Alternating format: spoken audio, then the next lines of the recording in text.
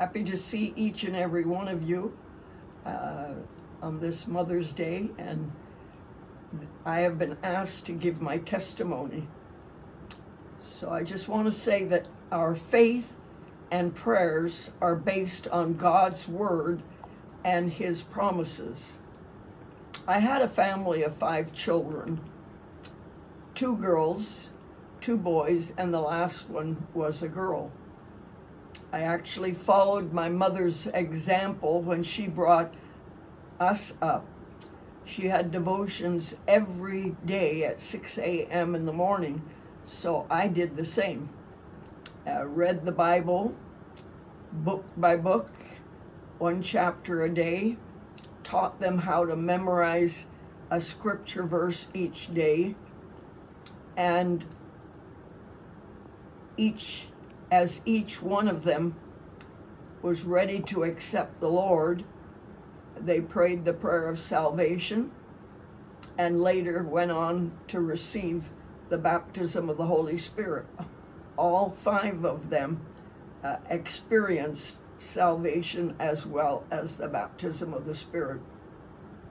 When we actually moved to Penang, my second son began to mix with the wrong company and totally backslid in his lifestyle and went away from God. After that, he went to the States for higher education, but he was not pursuing God by any means. There's a verse in the Bible, Acts 16:31. It says, "Believe on the Lord Jesus Christ, and thou shalt be saved, and thy house." And through this verse, I realized God did not only want to save me, but my whole household, all my children. So I was praying for my children one by one, but especially for my second son to come back to the Lord. When I prayed, I didn't see him in my mind's eye because he looked terrible in his facial appearance and his dress. But when I prayed for him, I saw him daily under the cross of Jesus Christ, and I claimed his salvation. Romans 10:17 says, "So then faith cometh by hearing, and hearing by the word of God." And in brackets on my notes, I put the rhema of God. You see, in English, that word is just the same word in every situation. But in the Greek, there are 2 words, and the one is the logos. That is, everything in the Bible is the logos, the word of God. But when God takes one of those verses or a portion of scripture and speaks it personally into your heart, then that becomes a rhema of God. And that's what produces faith in us. When God speaks to us, tells us what he wants, what we're to do, how we're to do it, and so forth, that is called the rhema of God. And so I remember one day when I was reading Jeremiah 31:17, it says, "There is hope in thine end, saith the Lord, that thy children shall come again to their own border." Immediately, it was as if that verse just jumped off the page and went straight into my heart. And I knew that that border was not a natural border. Now, Doug was born in Singapore, and I knew that didn't mean one day he will come back to Singapore. Rather, God was talking about the spiritual realm, that one day Doug would come back to God, because that was his real. Once we accept the Lord, you know, the spiritual is the real realm that we belong to. And in fact, I wrote that in my Bible by that very verse, I wrote, "This is a promise for Doug," and it's still in my Bible. In fact, I had to go look it up to find out where it was found, and there's where I saw I had written it, and it was still there. I prayed for him 20 years, every day, claiming that verse, thanking God for the promise that God had given me, that he would come back to his own border, which was a spiritual border. He would come back to God. It wasn't easy. I remember one time when I received a telephone call from America. I was here in Singapore, and it was from my son Douglas. He was crying like a baby. "Mama, Mama, help me. The police have surrounded the house I'm in, and they're going to catch me." And I remember saying, "Doug, I can't help you. I'm 10,000 miles away from you. Why don't you call on the name of Jesus?" And his voice suddenly changed from a whimpering child to an angry man. "Don't you ever mention that name to me again." And the phone was slammed down on the other side. To say that I was shocked that's really the least, because it just took me really by surprise. But then I realized he had demons inside of him, and I refused to get discouraged and give up. I clung to the promise God had given me, because you see, the Bible says in Matthew 24:35, "Heaven and earth shall pass away." I mean, when you look around, heaven and earth seems so stable and so lasting, but the Bible says one day it will pass away. But my words shall not pass away. And he had told me he was going to bring my son back to his own border. He was going to bring my son back to himself. And I remember in the beginning when I prayed, I would say, "Oh God, don't let anything happen to him. Protect him, protect him." But over the years, I changed my prayer as I realized I could not protect him. I had to let him go and give him totally to God. I prayed, as my prayer changed, "Lord, whatever you have to do to bring him back to you, I don't care what it is. If you want to remove parts of his body, that's up to you. I release him into your hands. I'm not going to ask you to protect him in the natural.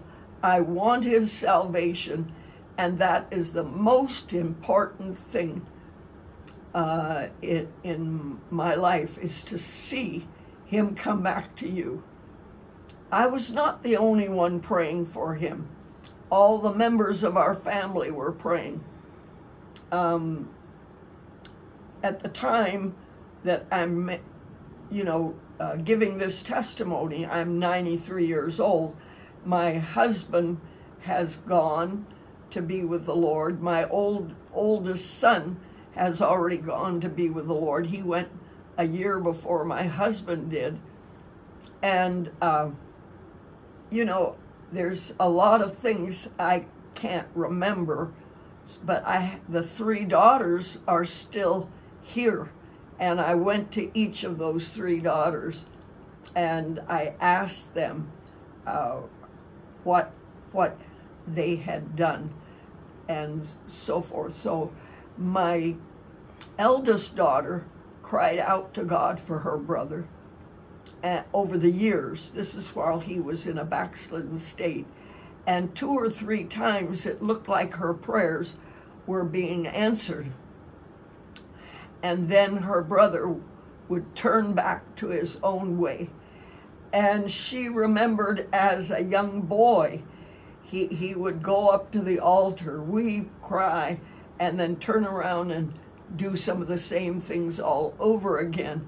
And so she was disappointed, and she cried to God, Lord, is there any point to keep on praying for him? He doesn't seem to be willing to make a stand. And God dropped this verse in her heart. That's Philippians chapter 2, verse 13. For it is God which worketh in you, both to will and to do of his good pleasure. So it was God saying, you don't worry about him not being willing. I'm promised that I will do it. I'll not only bring him back to myself, I will work in him to will and to do of my good pleasure. And she fastened her faith on God's word and God's faithfulness, that he promised this and he himself would do it. My youngest daughter and her husband, they had been in Japan for, I can't remember now how many years it was, but when they came home from Japan, of course, all the time in Japan, they had been praying for him. But then when they came back to America, they visited him in prison. He was in prison. And there they witnessed to him, prayed for him, and were believing for him, not just once, but several times. One day, on another part of the mission field, God spoke to my second daughter and said, your brother will be in hell within 2 weeks. Now go to America and I, quote unquote, God will save him. I'm the one that put those quotes just to let you know who is talking there, all right? God told my daughter, she was on the mission field way out there, all right? Nobody gave her money to do it. She had to spend her own money. But God said, you go back to America and I will save him. This was a great step of faith. But she obeyed. She took him under her wing, and she brought him to the revival meetings being held by Rodney Howard-Browne. All right. They went from one meeting to another meeting. She even took him over to Hawaii when Rodney went over to Hawaii. God is faithful. He is a faithful God. And over a period of time, Doug opened his heart to Jesus. God delivered him from demons, and after that, called him into the ministry. He has been in the ministry for over 20 years now. What a faithful God we have. And I'm just going to give you one of his testimonies after coming to God. You know, I don't really remember. I just know that one of the first places that he was sent to was Gujarat in India. And later, he went back there after he was married, took his wife with him.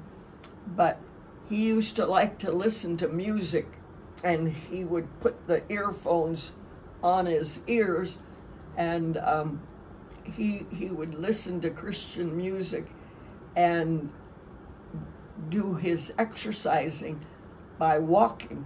And what he did was he went to the train tracks. All right, there was just one set of tracks. Sometimes it was the train was going that way, and other times the train was coming this way. But you know, as he was walking on those train tracks, which they were kind of high up off the ground. Why he did that, I don't know. But he had these earphones on. He couldn't hear anything. And the express train was coming. And it was coming behind him. But because of those earphones, he couldn't hear. But inside of his spirit, he said he heard the words jump. That was all. And he never questioned, he never looked, he just jumped. It was, and it was jumping down off of the tracks. And just as he jumped, that express train went by. There are other things that took place, but what a faithful God we have. Satan tries to, one way or another, hinder people from serving the Lord, but God is always there to protect.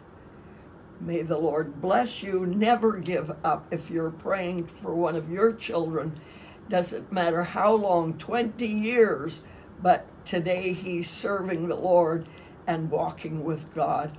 Oh, what a marvelous God.